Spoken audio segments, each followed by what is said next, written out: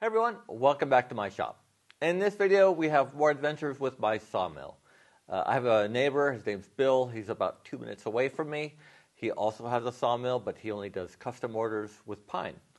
And he also sharpens blades. So I had my blades there, he was sharpening them, but he had a walnut tree and he offered it to me for $250. So of course I took it. But by the time I went and picked it up, it turned into 3 trees. I figured I was paying about $1.50 a board foot.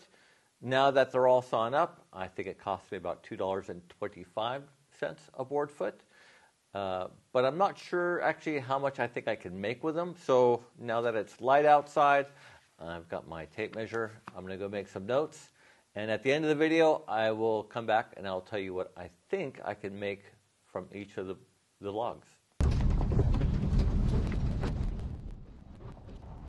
My neighbor had to fix a portion of his driveway before I could pick up the tree, and I was on vacation for a week, and when the time came for me to pick it up, he'd actually come across another 18-foot section of black walnut.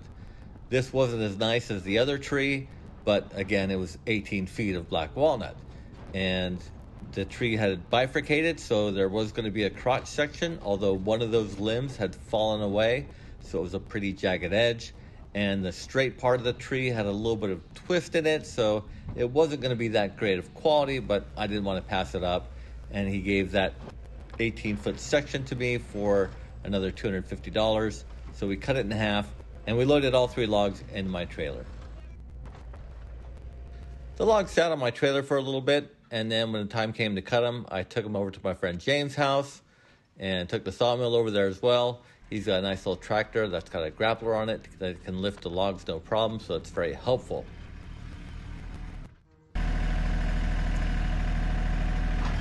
We loaded up that first log that had a little bit of a twist in it. That was going to be the first one to cut. And you want to be aggressive with that first cut, but in this case, I was a bit too aggressive.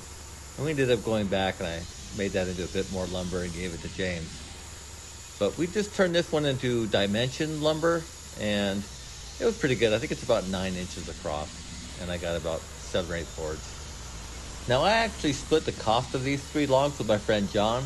He's also a woodworker, does a lot of furniture, so I split the cost with him. So now that he's kind of a part owner of these logs, he was also going to help me saw them up.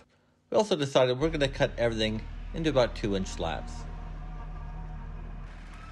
Now, the next piece we're going to cut was going to be the bifurcated piece that had fallen away, or the limb had fallen away, and we were just going to slab this one. So it got it onto the sawmill, took a pretty aggressive cut right off the top of it so we could flip it 180 degrees, and then we just slabbed it from there every 2 inches.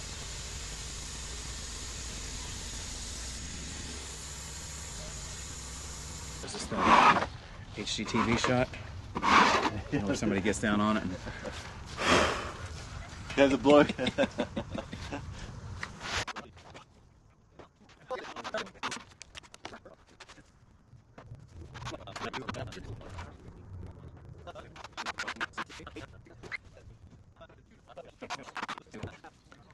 Now, our last log of the day was going to be the nice one, or I had my hopes on this one.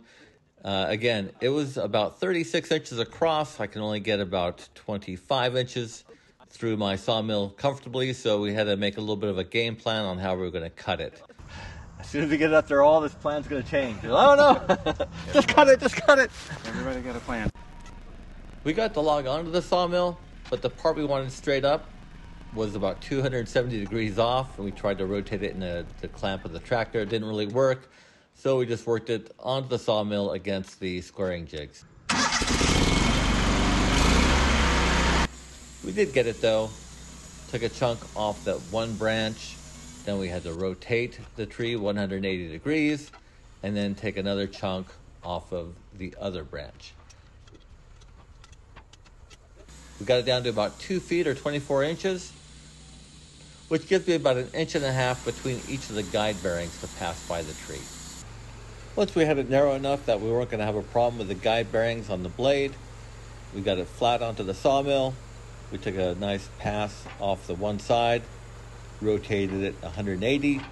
We slabbed it out every 2 inches, so we have a nice live edge on either side of the slabs. In the end, we ended up with about 6 slabs from this log, and I'm pretty happy with that.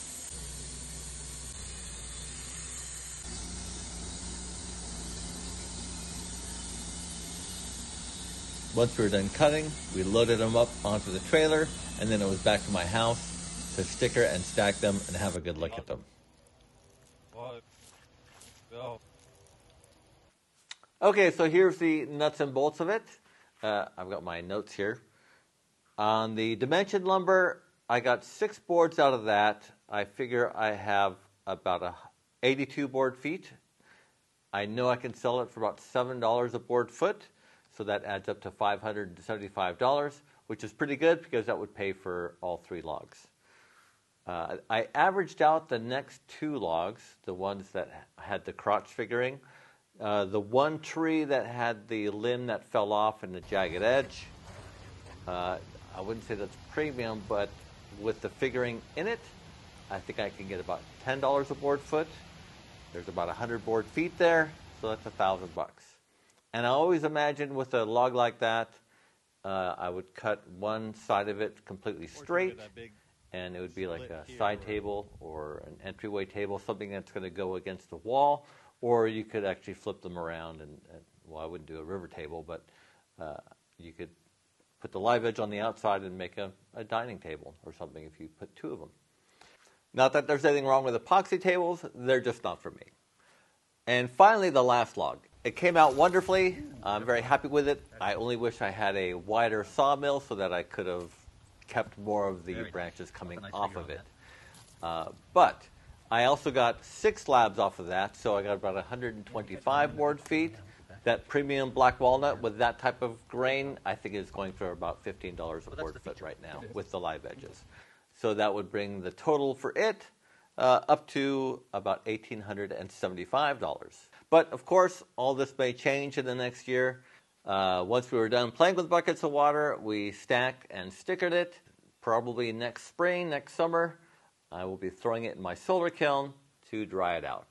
I hope you enjoyed the video. Thanks for watching. If you have any questions, please list them down below. And like always, please like, comment, subscribe. And we'll see you next time.